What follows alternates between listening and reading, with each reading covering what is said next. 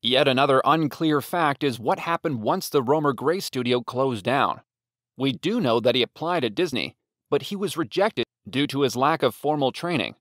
Harris recounts in an interview conducted by Richard Williams in 1975, "I was an assistant from June 20th, 1935 to September 1st, 1936.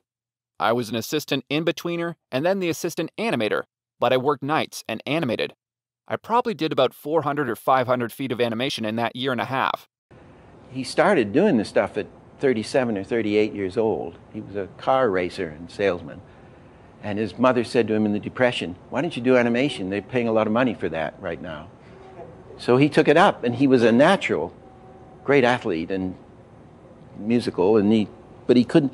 He said, "Gee, Dick, if I could draw like you, it would be fun to animate." And I'd say, "Well, if I could animate like you, it'd be fun to animate."